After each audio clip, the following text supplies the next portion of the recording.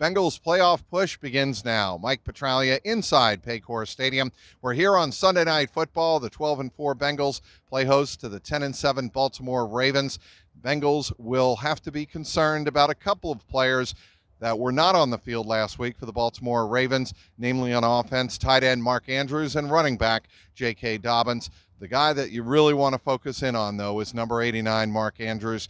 He had 8 catches on 10 targets for 89 yards and a red zone touchdown reception in the Week 5 19-17 Ravens victory. In that game, of course, though, the Ravens had Lamar Jackson. They will not have him tonight. It will be Tyler Huntley, the third different quarterback that the Bengals will be facing when they face the Ravens for a third time here tonight at Paycor Stadium. J.K. Dobbins is somebody, of course, that the Bengals will have to be concerned about, as the Ravens will try to shorten this game, shorten the number and limit the number of possessions that the Bengals offense has in this contest. John Harbaugh knows full well his offense cannot keep track and keep up to speed with the Bengals if the Bengals are going at full speed in this contest offensively. So John Harbaugh will use the short game, use the running game, use the short passing game to try and limit the possessions for the Bengals in this game. Obviously, the game being played here in Cincinnati, that is something that John Harbaugh has to take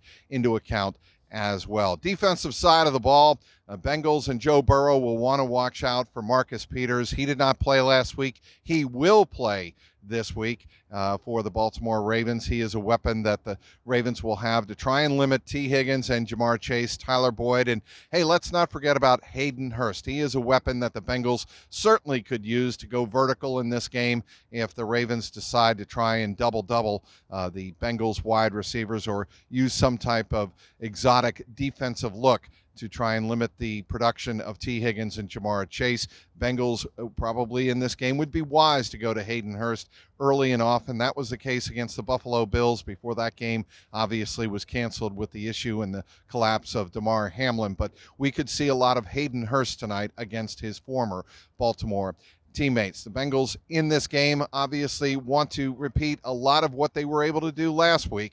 They were able to jump out to that 17-0 lead. This Ravens team is not one built to erase double-digit deficits, and so they will want to maintain control of this game early, jump out to a big lead, and really look to step on the gas against a Ravens team that doesn't have a lot of offensive weapons at their disposal, certainly not without Lamar Jackson, who will miss this game as he did last week and the last several weeks of the regular season. The weather in this game should not be too much of a factor. For January 15th, it is going to be downright pleasant. It won't be windy. It will be chilly when this game kicks off, 27 to 28 degrees.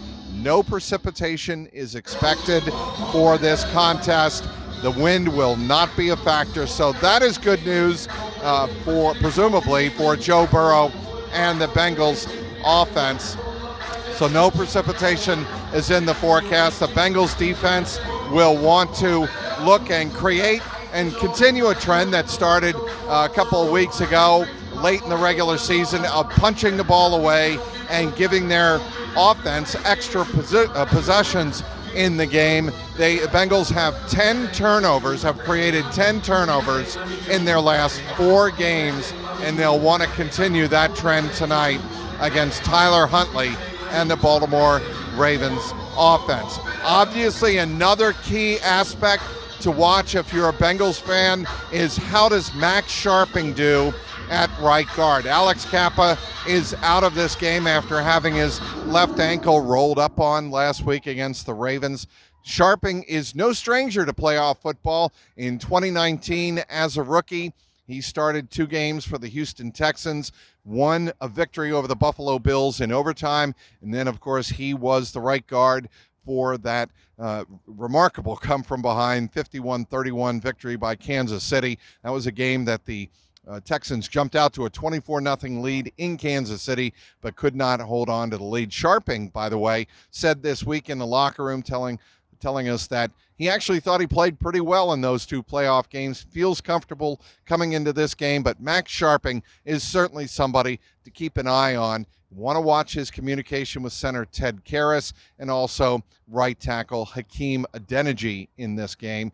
How he communicates, how he shows his protections will be vital to giving Joe Burrow enough time to get the ball downfield against the Ravens secondary. We'll have you covered all game long on Twitter at Trags, T-R-A-G-S, pregame, in-game, postgame. Be sure to follow me on Twitter for that. Follow us on clnsmedia.com. And, of course, subscribe and click on the link below on the YouTube Jungle Roar podcast page. We want to hear all your comments, good, bad, and indifferent. And we'll have all of the post-game locker room reaction up on that YouTube page as soon as the game ends. Inside Paycor Stadium, I'm Mike Petraglia, CLNS Media.